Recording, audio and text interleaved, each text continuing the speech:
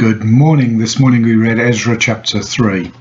The people of Israel have returned from their captivity and they begin work on building the temple. First they build the altar, the place of worship.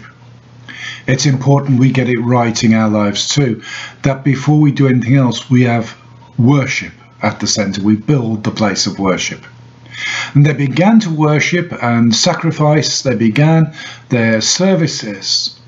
As soon as the altar had been built, they didn't wait for the rest of the temple to be built. They didn't even wait for the foundation of the temple to be built. They had built the place of worship and they began to worship.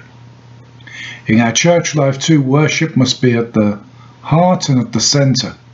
It's not all of our other activities, but worship that is at our center, our central activity. And so they began to worship, and then they laid the foundation, and then they began to worship even more. However, at the end of the chapter we see this. The older priests and Levites who'd seen the former temple cried, and others shouted for joy. There were those who looked back and remembered the glories of the former temple, perhaps even remembered its decline and destruction, and that caused them to weep. And there were those who looked forward to what God was going to do, and they shouted with joy, and the two mixed together. Which group are you in?